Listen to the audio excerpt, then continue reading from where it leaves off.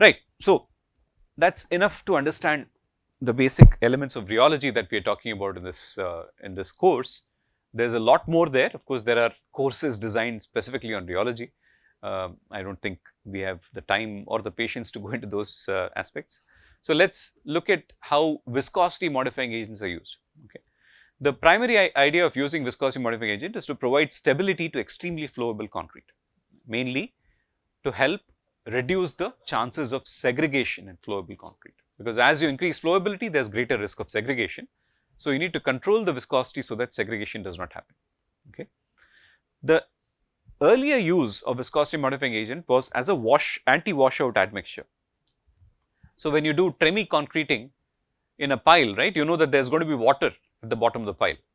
So, when you put your concrete into this water, the concrete should displace the water and the water should not get mixed up with the concrete, right. So, for underwater concreting, you need to ensure that the concrete is cohesive enough, more or less like putting a gum inside the concrete and causing the concrete to have some cohesiveness, and that prevents the water from mixing with the internal water of the concrete. Of course, you need the water inside the concrete to provide workability, right. External water, if it mixes with the internal water, concrete will get completely segregated or separated. To prevent that, you need to make it cohesive, and that was the original use of viscosity modifying agent, like an anti-washout admixture.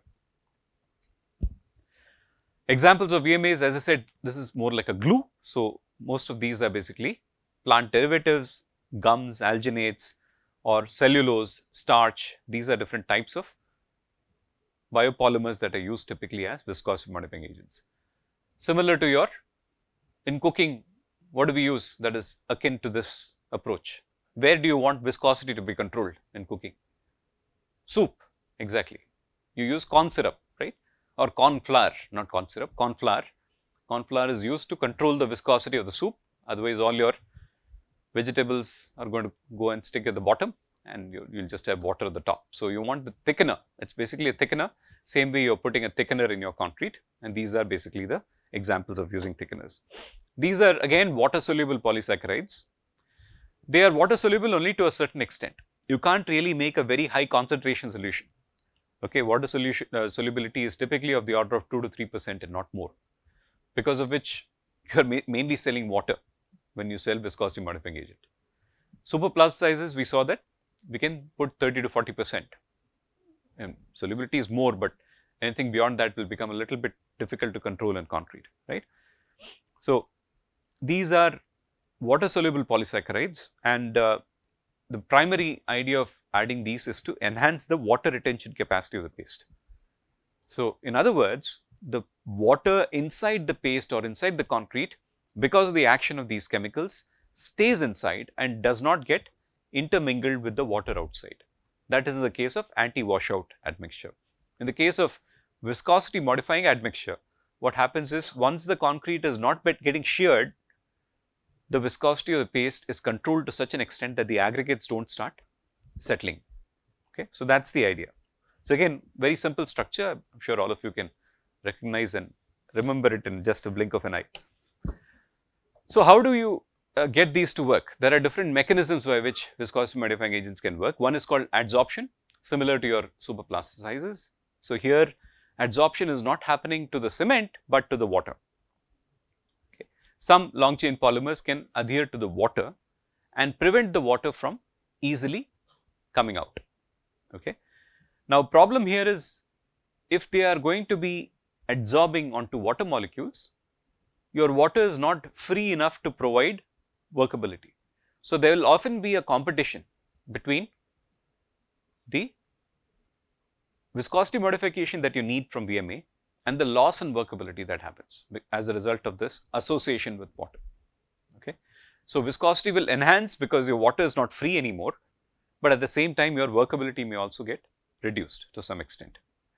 Now, association is when molecules in adjacent polymer chains develop attractive forces, thus further blocking motion of water by forming a viscous gel.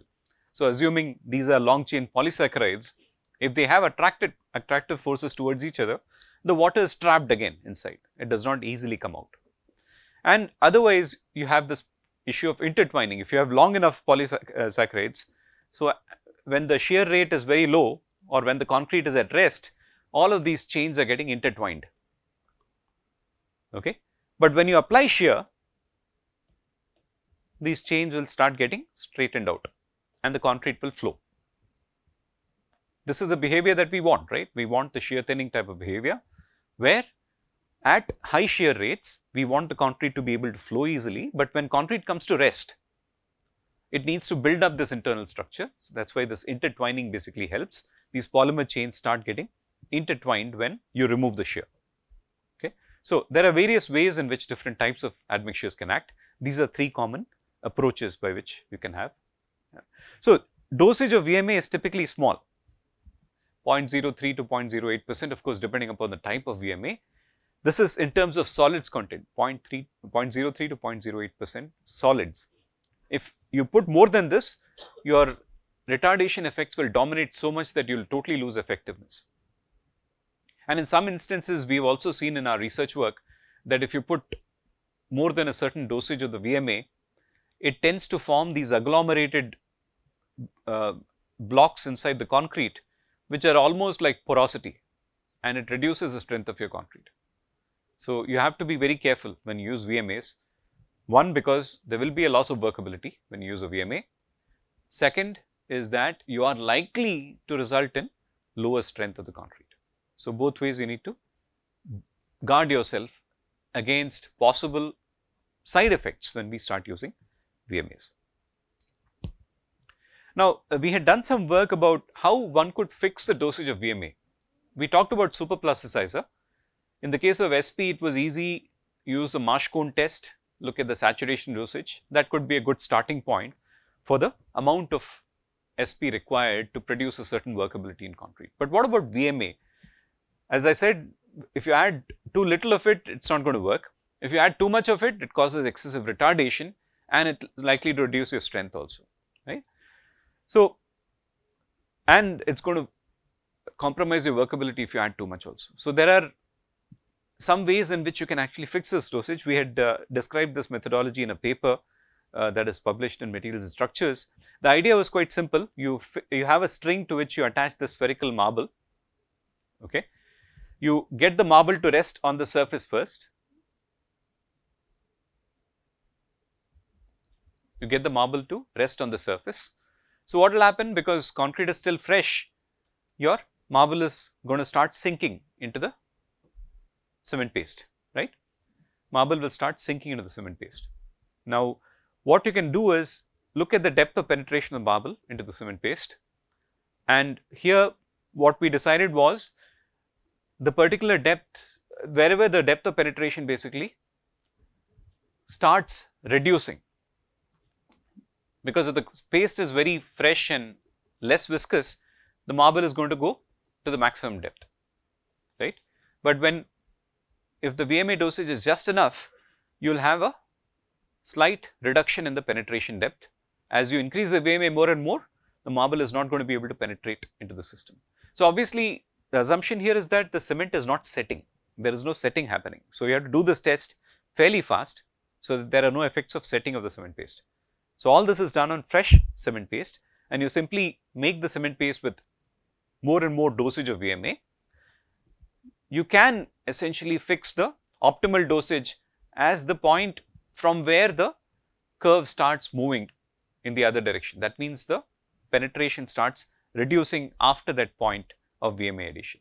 And this could be a good starting point, and we found that VMA dosage fixed in this way was able to work quite well to produce the characteristics of self-compacting concrete that we wanted. Again, when we discuss SCC chapter, you'll see the effects of this in a much better way. So this is a very crude way, but it seemed to work quite nicely. Right. So we'll stop this section with that, but we'll again come back to rheology when we talk about self-compacting and 3D printed concrete. So this is the paper I was talking about in the Materials and Structures journal. If you want to understand rheology well, this is a must-read publication by Banfield, Rheology of Fresh Cement and Concrete. It's extremely well written. It's quite long, but then it gives you a very good understanding of rheology. Okay. It's downloadable from the internet. Okay, we'll stop with that for today.